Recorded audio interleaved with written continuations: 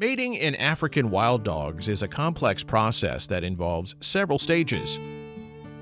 The dominant male and female individuals within the pack typically mate and produce a litter of up to 20 pups. Once the female is pregnant, the pack will take on a nursery role, with members caring for the pregnant female and her pups. After the pups are born, the pack will help care for them, regurgitating food to feed them and providing protection from predators.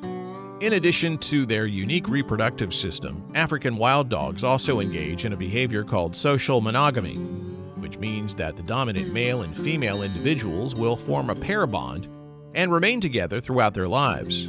However, this does not necessarily mean that they are sexually exclusive, as they may mate with other pack members as well. Overall, mating in African wild dogs is a complex and social process that involves cooperation and support from the entire pack.